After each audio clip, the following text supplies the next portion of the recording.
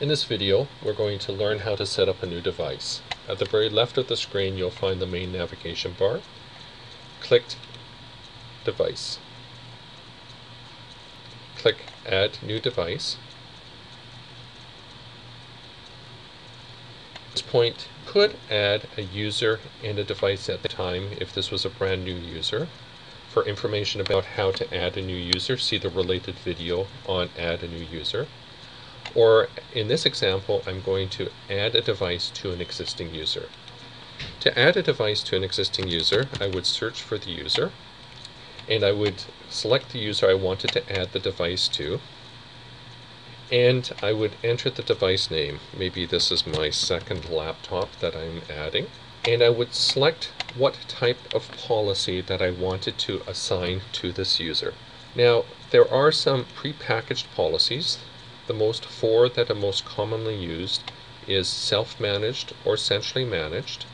The difference between self-managed and centrally managed is a self-managed, you're allowing the user to have complete choice about the files, folders, settings that the user can manage and set by themselves. A centrally managed policy is where the central admin is going to enforce policy and not give the user any choice. The other two common policies are at-rest encryption. Are you going to enforce it or not? And so by a combination of self-managed, no at-rest encryption, self-managed, at-rest encryption is enforced. Centrally managed, again, the admin in this case is going to be setting all of the features and enforcing that policy, and centrally managed at-rest encryption. And at this point, I would select the storage quota. The storage quota for SaaS or in the cloud is a logical limit just used for accounting and report purpose.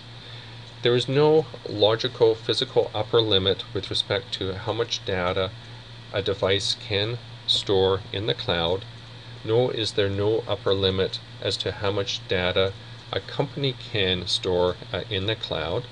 This is simply a setting for reporting.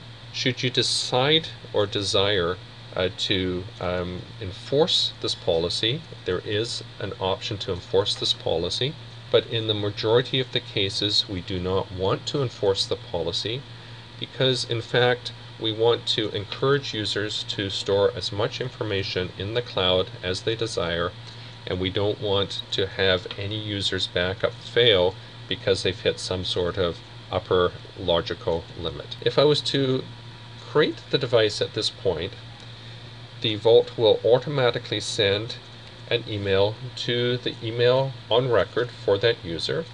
You can change this email setting in the user settings of the Vault, and in that email will be the download link and the one-time registration key for that user to install the software on their laptop and register their laptop.